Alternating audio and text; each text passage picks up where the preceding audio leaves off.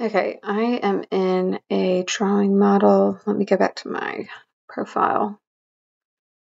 So here is my profile model, and I have this line. So the horizontal length is 1,000 feet.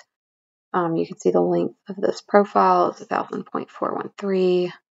The delta X is right there. And so how I annotated the profile with the horizontal length is I created an item type. So I came here and created this item type right here with this expression, and I got that expression by just selecting this and then coming right here and click copy EC expression, and then I pasted it into that value. And so that's how everything is defined. If you wanted to pause to see that.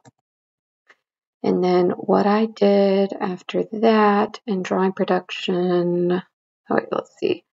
In open road standards, label definitions, I just modified this, so it's really not great, but I created a text favorite called test, and within this DGN, I created a text favorite that's pointing to the item type that I created. So it's pointing to that, and then I saved it. And then I pointed this label to that text favorite.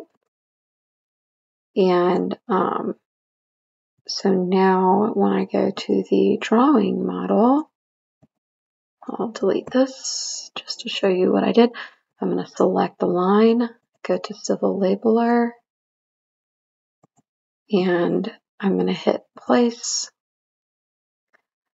and data point to place the label.